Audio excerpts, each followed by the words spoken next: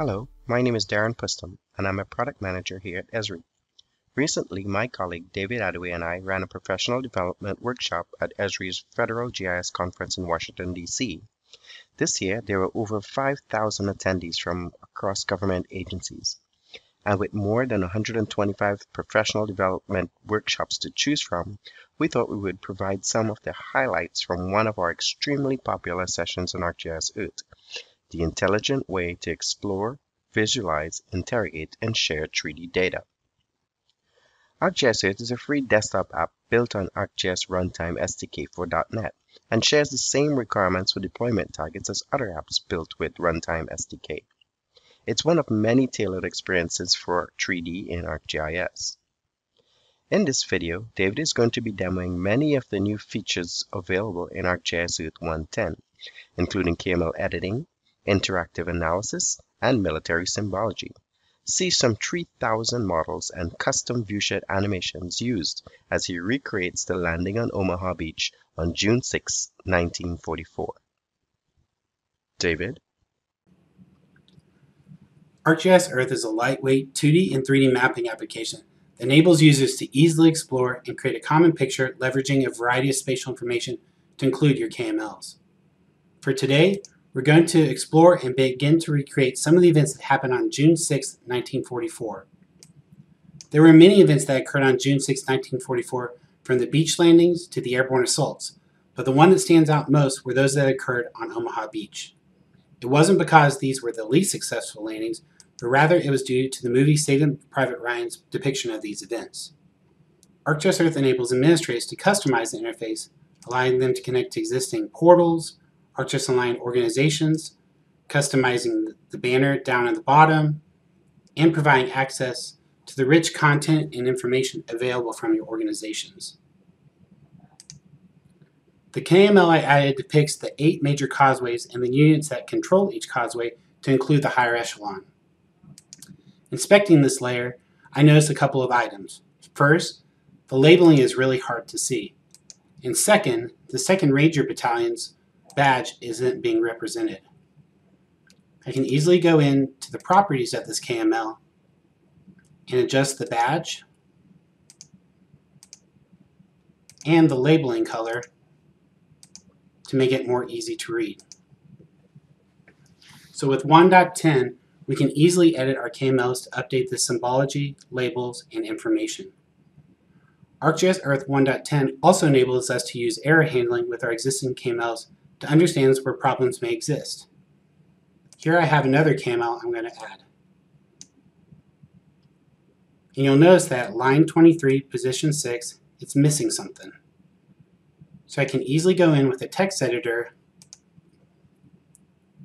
to line 23, and I see that this is missing its folder.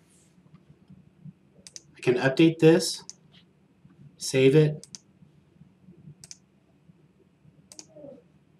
and bring this data set back in with the corresponding KML, information, and images. We can continue to understand the events that occurred by adding the landing ways for the 116th Regiment.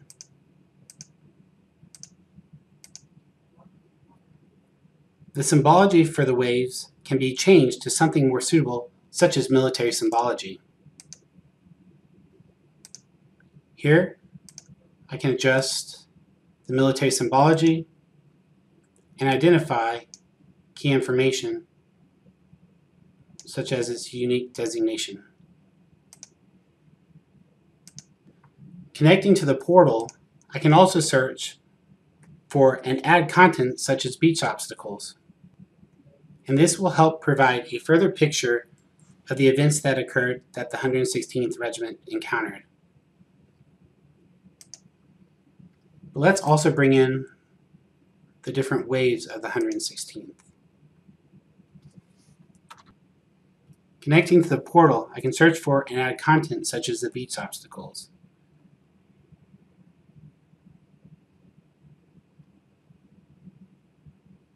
But let's take a look at what a B-17's view might have been on June 6, 1944.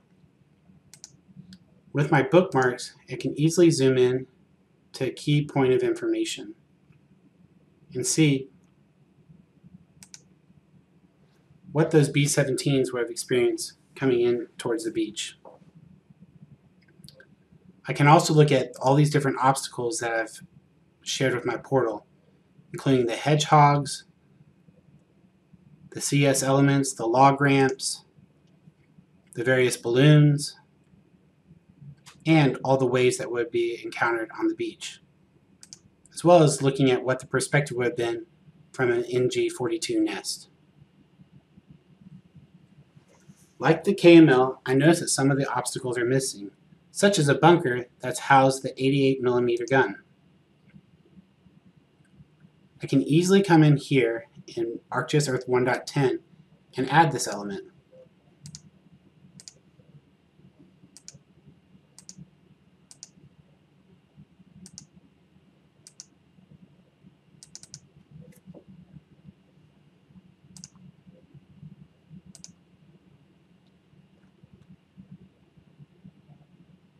At 1.10, users can now easily extrude 2D features to make them 3D.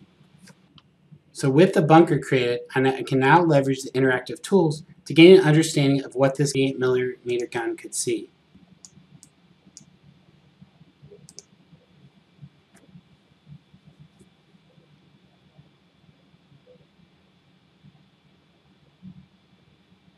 I can also use the elevation profile to show the terrain difficulties that the landing units would face when encountering this beach.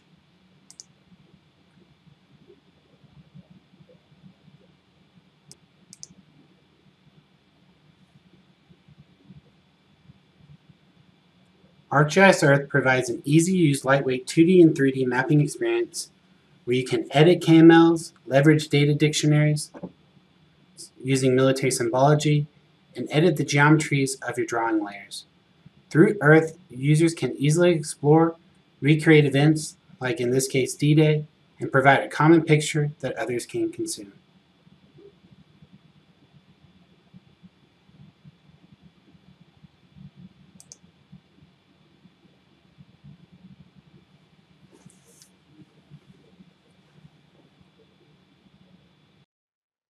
We hope you enjoyed the demo.